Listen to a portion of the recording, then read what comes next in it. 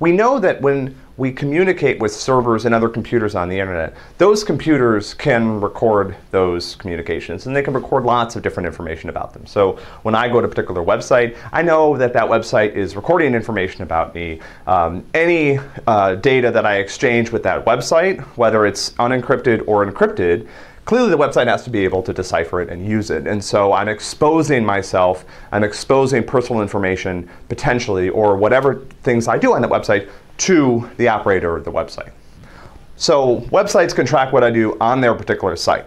Now, what about the government? What about powerful government agencies, whether it's the US government or governments in other countries? What could they potentially track about my online activities? And so the issue here is that, if I'm communicating with this server, again, I know that the endpoint, so anytime I communicate with a computer on the internet, I know that the endpoint, I'm revealing information, I'm revealing what I'm doing to the endpoint of the communication. In this case, this is some sort of web server. Let's say this is, mail.google.com.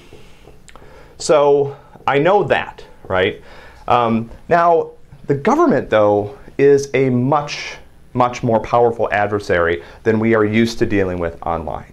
So if there's just some random eavesdropper, let's say on my Wi-Fi network, if I use end-to-end encryption, I'm good.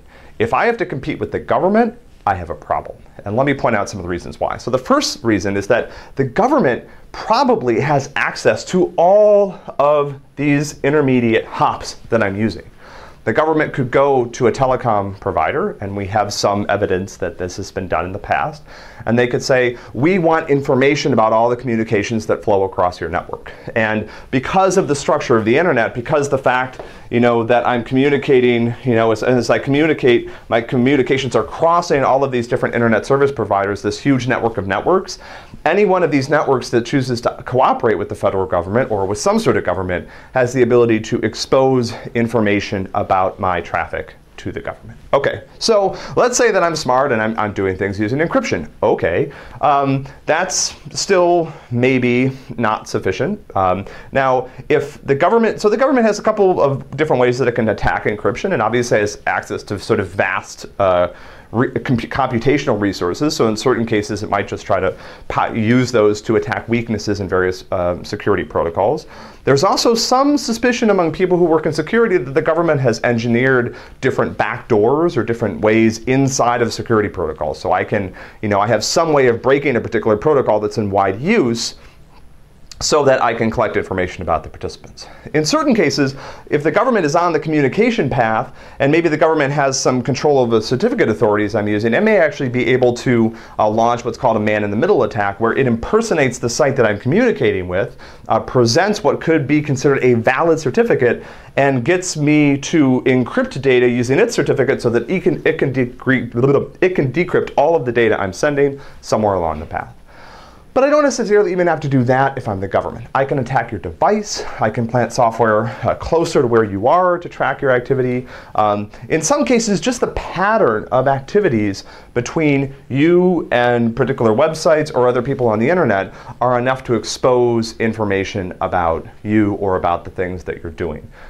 So even if I just know who you're communicating with, I may know something about you, and that may be enough to do more things. The government also, there's a much easier strategy here, actually, for governments to use, and that is if the government is interested in reading my email, they don't have to do all this fancy stuff where they attack me somewhere along the internet path. They just go to Google and say, I have a subpoena to read the email of this particular customer, and Google is, in certain cases bound to comply with those requests. And in certain cases, maybe some internet service providers or maybe some internet companies are actually not just complying with those requests, but maybe in certain cases cooperating voluntarily with government programs that may be a little bit less sort of official, right? Where the government may have a little bit less reason, but want to sort of inspect, data and try to learn more about me or lots of other people. Again, Google clearly has access to the plain text of my mail. There's not really a way around that unless I use out-of-band encryption, which I can.